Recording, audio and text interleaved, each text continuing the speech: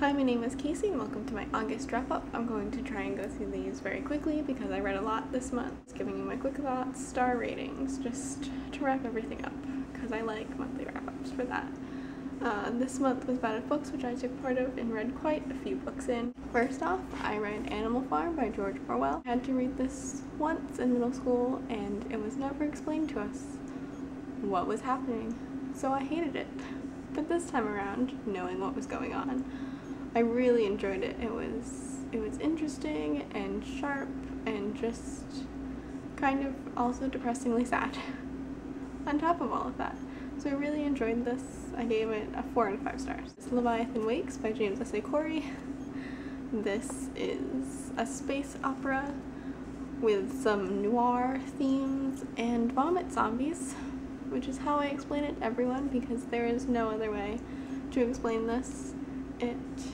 This is book 1 of a series. I'm not sure how many books there are going to be in it, but there are 5 out so far.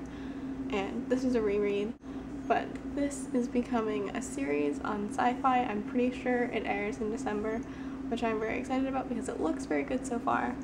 And obviously I gave this 5 out of 5 stars. Next, I read a duology, and that is Cold Kiss and Glass Heart by Amy Garvey. These books, by the covers, look like they are about mermaids, but they are not about mermaids. They're about a girl who in the first one brings her boyfriend back from the dead, and you go from there. Fun reads, I guess. They were very quick. I gave the first one 2.5 stars, and I think the second one 2 or 3 stars. I don't remember. They were cute, but they weren't amazing, but I've had these on my shelves for years and years. I'm pretty sure since 2011, and then I picked this one up from Book Depository for a few dollars just so I could read them back to back. I think I picked it up like sometime last year, so I'm glad I finally got to it, but I didn't expect much, so I'm not really disappointed that they were only 2 to 3 star reads, but I did expect mermaids, which might have been why I was so confused when I started reading it, but they were okay.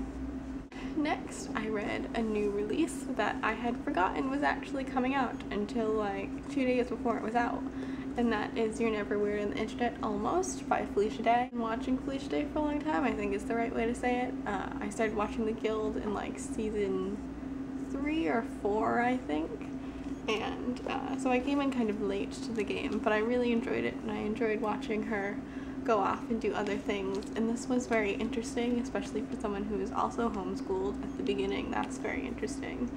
And then learning about things that I didn't know about, and how they made the first season of The Guild, and how they kind of kick-started almost the second season of The Guild, and it was a really good read. I really liked it. It was like sitting down to dinner with her and just her telling you everything. And this obviously was a 5 out of 5 stars for me. I just loved it. And I read Smoke and Mirrors by Neil Gaiman.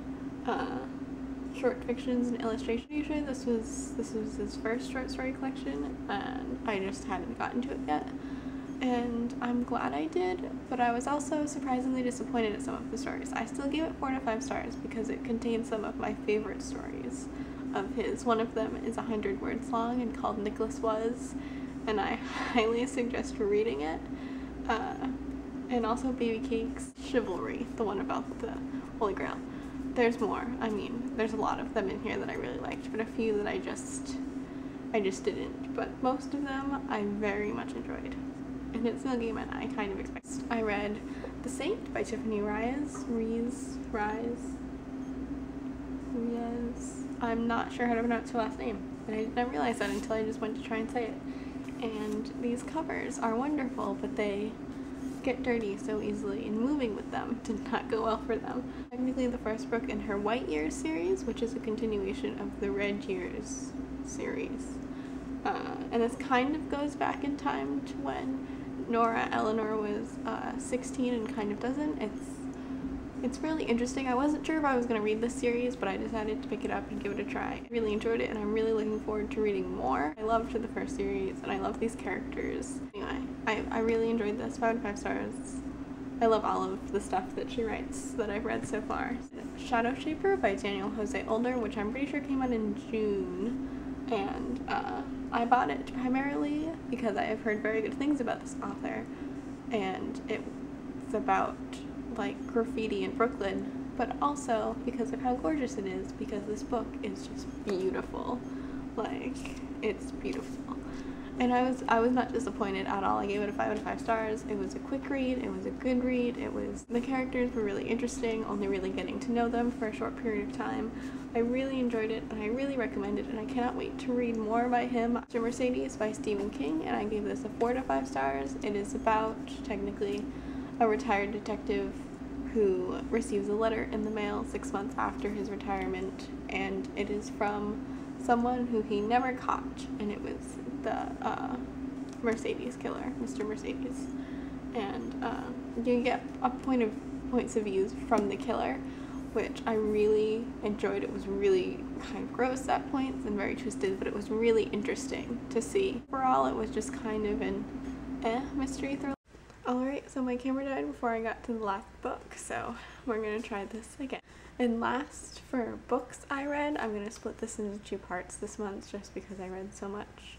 Part 2 should be up either today or tomorrow, the same day as this video or the next day, and will include the trades I read, graphic novels, and single issues. So, the last book I read, The Enchanted by Renee Denfeld. I was surprised at how much I liked this book. It's very sad overall, but a good kind of sad. Like, I really enjoyed this book, and I ended up giving it a 4 out of 5 stars.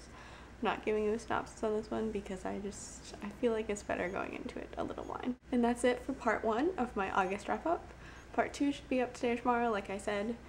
So stay tuned for that, and if you have read any of the books I talked about today, I would love to hear your opinion in the comments. If it matches with mine or if it doesn't, we can discuss. And have a good day!